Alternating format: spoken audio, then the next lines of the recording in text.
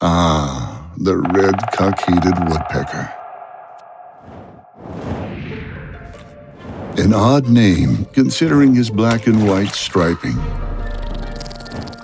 And while he had few red markings, he did peck his fair share of wood, which he reminded you of as he dropped in from time to time. But it was at his real home, amongst the longleaf pine, where with others like him, he would tap out his rhythmic symphony, reminding us all of nature's harmony. But over time, those longleaf pines began to disappear, and with them, the red-cockaded woodpecker. The music had stopped. Some wondered if it would ever return,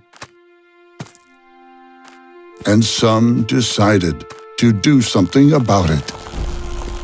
As hopes grew and seasons passed, the longleaf pine stood tall once again, and the branches reached out, welcoming all back to nature's stage.